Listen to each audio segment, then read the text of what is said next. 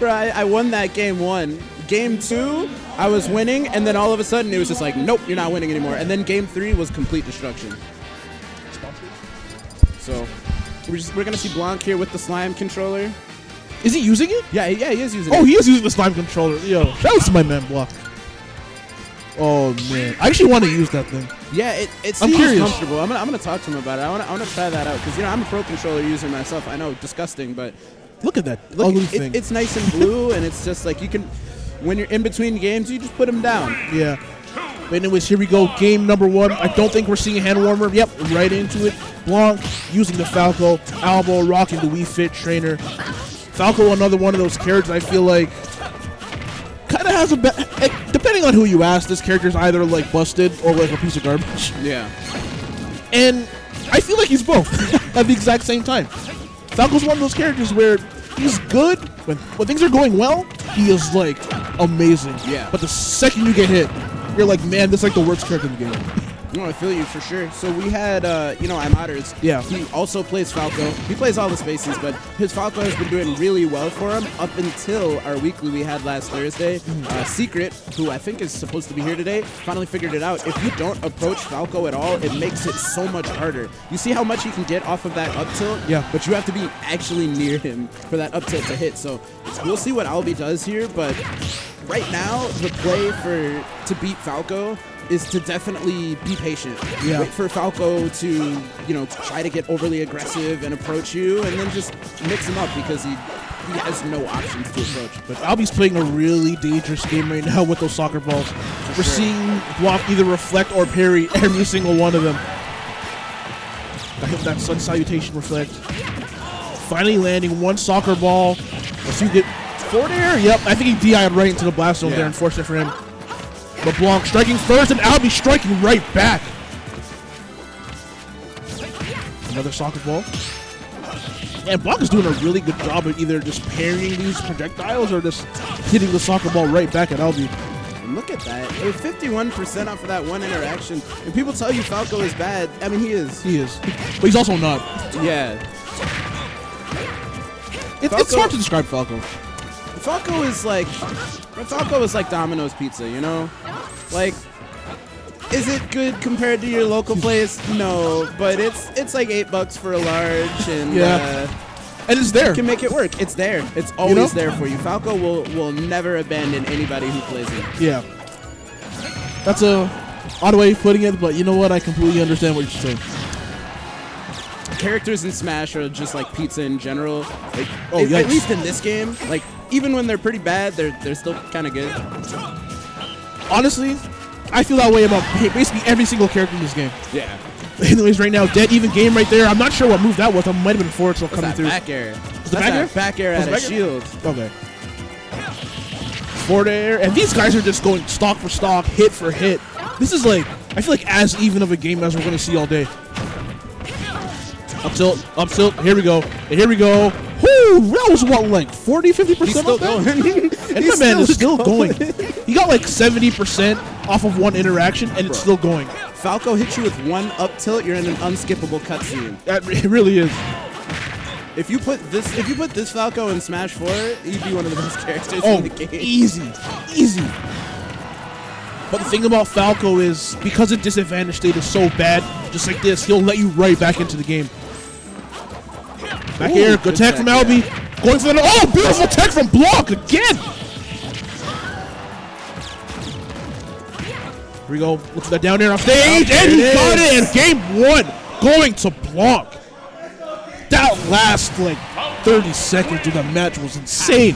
It was nuts, and the big thing there is Blanc making sure that, number one, he didn't overextend himself off stage. Yes. Falco's recovery, not good. Yeah. And then those techs, the execution there to pull those off, come back on stage, keep that stage control. You know, so he up B'd, right? Yeah. Did he mean to do that up B, or was it buffered? We'll never know. But he was smart to go back to center stage so that Albi had to approach him. And what I've said, like the entire first game, is when you're approaching Falco, you're losing to Falco. Exactly. And I feel like in situations like that, people are so concerned with not dying that they start playing a little bit too safe.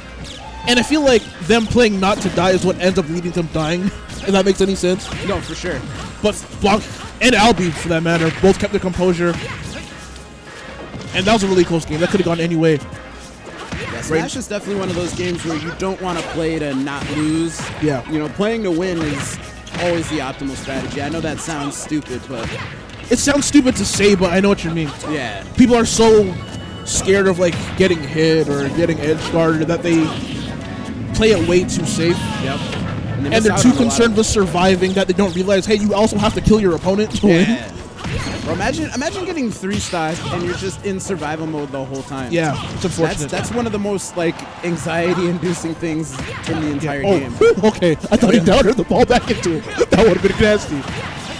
Right now, again, another dead even game right now. Albi missing that down air. Good near out of shield from Blanc, getting himself from stage position. That reflector coming out a little bit too late.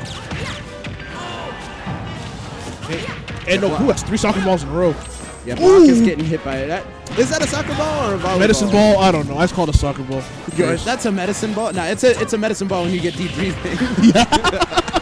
That's true. That's true. There we go. Forward air, first stock going to Blanc. But he is sitting at 144. One good hit. There it is. That forward tilt coming through. And that move is so good. The Wii Fit's forward tilt. Yeah. I don't know what frame it is, but that thing's fast as hell. Hits both forward and behind. It's crazy. I love watching Wii Fit as well. It just... Wii Fit is like the essence of Smash to me. You know, people point to characters like... Oh, no. Oh, no. Hold on, wait a minute. All right, he's good. But Blanco's going in for a second. Let me stop. I was definitely about to say something stupid. Let me just talk about what's going on the screen here. Okay. So, I'll be in sicko mode right now. Oh, I think man. to go for that down tilt instead, trying to catch the 2-frame, but Blanc is doing a great job with his recoveries so far. And especially as Falco, it's so hard to recover because everybody knows what you're going to do. Yep. They know you're going to side B, jump up B, or whatever. Oh, no. What just happened? Deep breathing way up top, near the top glass one, doesn't matter now. But that's something you can catch a lot of Wii Fits with. They think they can just deep breathing whenever you want, but Falco's got hops. He's got ups. Highest jump in the game. There. To my knowledge, highest jump in the game. I think so.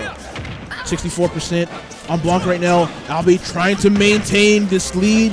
Still slowly building it, but we know this is like one up tilt away from being all tied up again. The forwarder out of shield there. There we go. Okay, opting for that safe forward air for just the safe damage. Missed that second up tilt though. I thought he had that. Yeah. The hitbox on up tilt's really odd. The horizontal hitbox on it isn't that great. Oh no, here it is. Here it goes. Wow, and see, imagine if that was Foxy's up there. Good read off the ledge for not enough. That's not enough. Falco sucks. Low key. And this is actually a lot closer than it seems. Yeah. They're just both trying to near him back here at a shield here. Deep breathing. That's really bad for Blanc. Let's see if Albi can take advantage of this. Up air, couldn't get it. Jump away from Albi. Oh yeah, and this could be really, really bad for Blanc. He's gonna want to. He's not able there it is. And Stoss is popping off in the background. I was about to say he might want to wait out that deep breathing because there was a lot of pressure on his shield. Yeah. I'm saying, man, sometimes I know it's hard because he's Falco, right? It's like you can't really pull away. You can't just like run away and reset the neutral right there, but it's hard. Yeah, great job by Albi to recognize that Blanc was not really in a position where he could provide a lot of offense. Yeah, he can hit you with an aerial out of shield, but unless that's back air, that's not really killing you. Yeah. So it's like I'm gonna pressure this man. Let's do it. Like Falco's out of shield options other than Nair aren't the greatest. Yeah. And Nair, it can kill you, but it from center stage it won't. So yeah, that was good recognition of Albi for Albi to kind of pressure Blanc's shield safety, knowing that his out of shield options weren't that great. But anyways, we're going right into this game number 3, Town and City, and look at this conversion from Blanc, 48%. That could have been a lot more. Definitely could have been a lot more, but he's still going. And again, Albi has to be careful with how he's playing these soccer balls right now. You know, aside from that one really like sort of nutty thing that Blanc did with the soccer ball, we really haven't seen Albi get punished too much for using it. Yeah. The main thing is like just landing on top of Blanc. That's what's really killing him, because those up tilts, those up smashes. Yeah. Oh, wait, falling fair into down smash. I'm telling you, bro, that's a mix-up. And another down smash to catch the 2-frame. Good job to Blanc, but Albi is right behind. Oh, no. Oh, no. Oh, babe. Okay. Oh, my God. Hold on. He's still going. Hold on. Oh, lordy, lord. Jab block. Oh, couldn't get the second jab. I know he wanted that down smash so badly. Folks, we're seeing the beak at its peak right now. Blanc is popping off right now, man. Those 2 stocks were better than anything you've seen all set. My God, autograph after this. Only if he wins, though. Only if he wins, yeah. Because, listen, anything is possible. Kevin Garnett said that. This is still doable for Albi. Oh, I know that sounds stupid, but... Wii Fit's dumb.